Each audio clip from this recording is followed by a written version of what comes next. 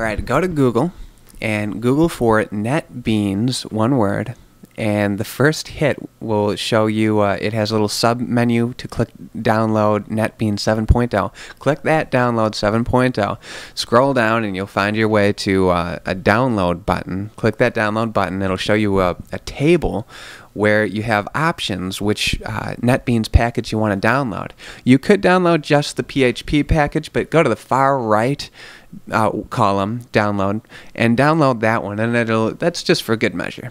That after you click there, you'll get taken to a download page. Save it to a place. Then open a new tab and Google for JDK. You're going to download the Java Development Kit. The first hit, click that first hit in Google, and you'll be taken to a Java page. And then, you'll see a visual thing on the left of that, the icons, and below that first icon on the left, click JDK, or JRE rather, and that's the Java runtime, and install the x86 or x64 if you're on this system.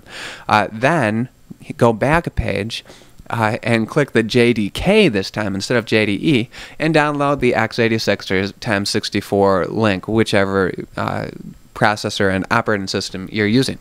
Once you have those things, you'll be able to develop programs and compile Java programs, and you'll also be able to run the runtime of Java programs. You need that in order to install NetBeans. That's the only reason we had to download that.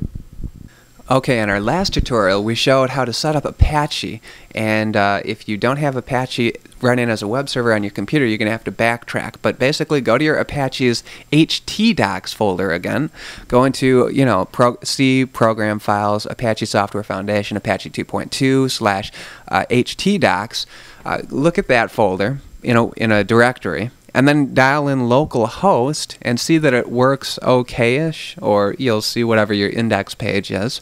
Try going to test.php, and yeah, you can see test.php as well if you made it from the last tutorial. And you could even go to hello-world.php if you made hello-world.php.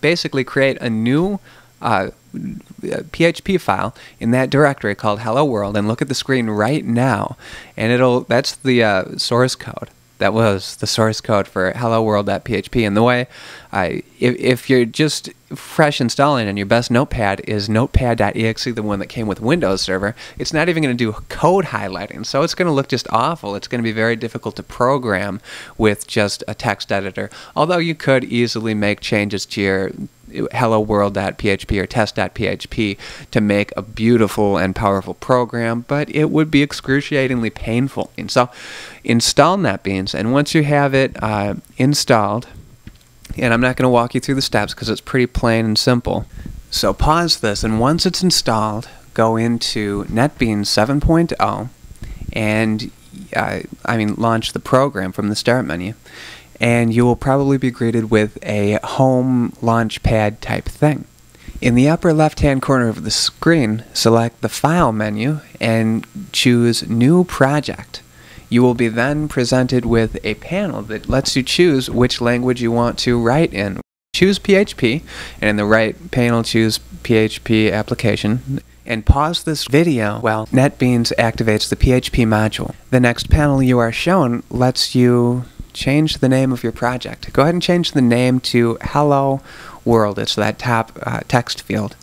Then you can click Next, and the next panel will have a checkbox that says Copy Files from Source Folder to Another Location.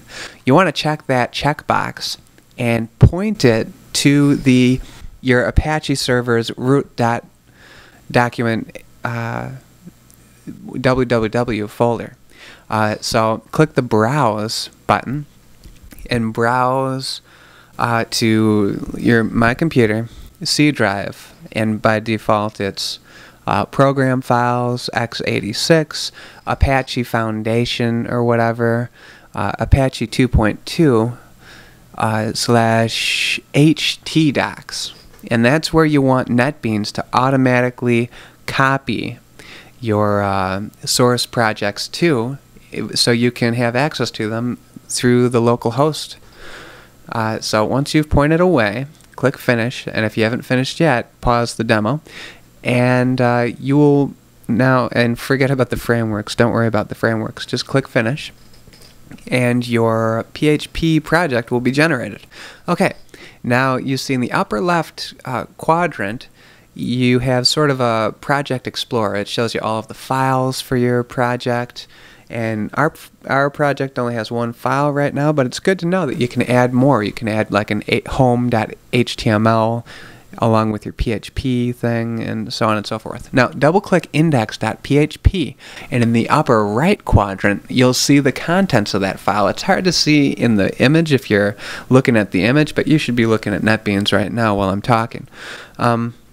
So you should see HTML and a header, and below that you'll see a less than symbol, a question mark, and a PHP bracket. That's where your PHP goes. I'll give you a moment to try and find it.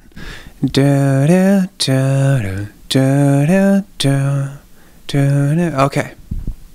So write the line echo space quotation mark, my code is here, quotation mark, semicolon, and hit the green run button in NetBeans.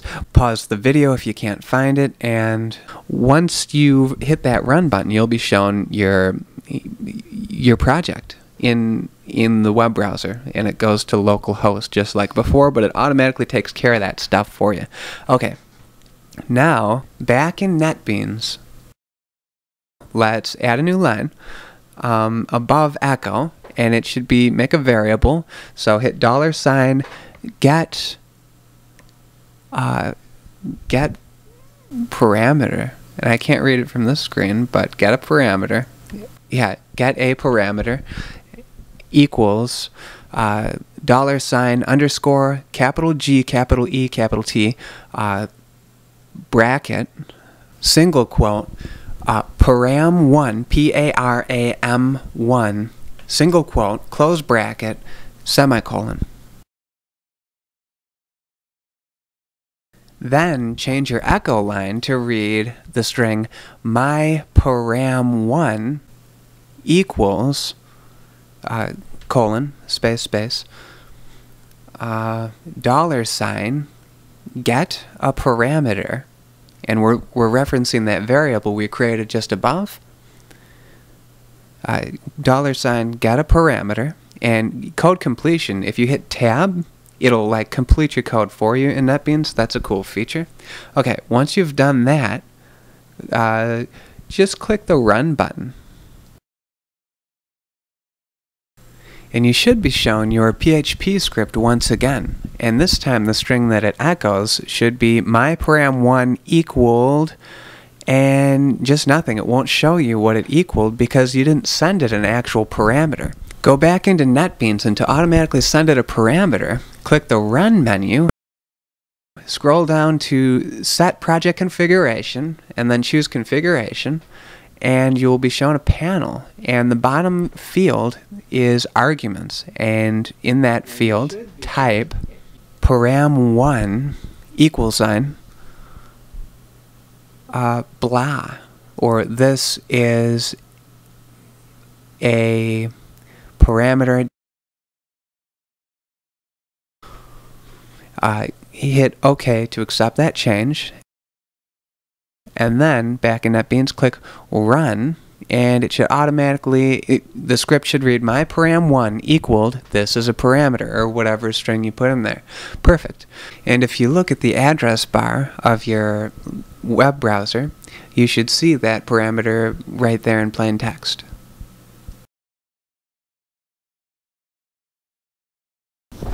Now, to really show you how powerful NetBeans is, we're going to walk through a tutorial. So open up Google, go to Google, and type after me 02 underscore call, there's no space between 02 underscore and call, space PHP file from html.txt. Google that, and the first hit should be a tutorial on using HTML and PHP combined. Copy the first HTML code segment into your clipboard, switch back into NetBeans, right-click on Source Files in NetBeans, and choose create new, and then scroll down to where it says HTML file.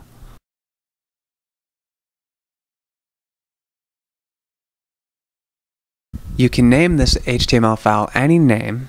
I specifically named it anyname.html, but choose whatever name you want in the NetBeans panel that is shown to you. Click OK or Enter or whatever to create this HTML file. And you'll see it's added to your source files collection in that upper left corner. Now double-click anyname.html and select all of the contents of anyname.html and paste over them what's in your clipboard buffer. That'll paste the code from the tutorial into anyname.html. Good. Now go back to the tutorial, and you'll see that the second code section in the tutorial has a specific name. Copy this name to your clipboard buffer, go back into NetBeans, right-click on index.php, and scroll down to rename, because you want to rename your PHP file to the appropriate name. In the rename input box, paste in get invoice detail and hit OK. NetBeans will rename the file for you to getinvoicedetail.php. Now double-click that file and delete its contents, and then switch back to the tutorial and copy the contents of getinvoicedetail.php to your clipboard. Then switch back into NetBeans and paste it in. That went a little fast, so you might need to consult the visual to see what I was actually saying. Now we've basically mirrored the file structure that was presented in the tutorial on Dream and Code. But before we can click the Run button, we need to make some minor adjustments. So click the Run file menu, scroll down to Project Configuration, scroll down to Customize, click that, and the index file needs to be changed to anyname.html or whatever you named your HTML file, okay? And delete those arguments that are left over from our last experiment. Click OK in the Project Properties dialog box, and then you can click Run. And you should see what is on the screen now. And you should be able to interact with this thing using technology known as Ajax. There you go. I hope this helps.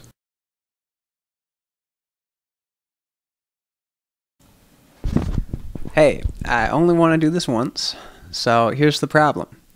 You're always going to have to open up NetBeans, and when you start a new project, you're going to have to specify that checkbox to move your PHP project to a different location for the Run button to just work. Every project you're going to have to do that. So, you know what? There's a workaround. There's a fix for that workaround. And you can go into, first of all, turn off your Apache server. Turn off your Apache server by clicking that lower right-hand corner. Looks like a leaf or a flag or a feather. Left-click it and hit stop on that feather. It'll stop it. Then go into your Apache directory, Apache Software Foundation, Apache 2.2. Then conf, that conf folder, and then go to httpd.conf in there. Open that file up. And you can see it on my screen now. I'm perfectly in sync. I should be anyway. And you'll see a bunch of stuff. You'll see server root. Don't want to change that to change the path of your htdocs. You want to go down to document root or something. I'm going to set down the microphone. Oh, document root right here. You're going to want to change that to your NetBeans thing. So I'm going to go into my little users thing. I'm going into documents now, new/document.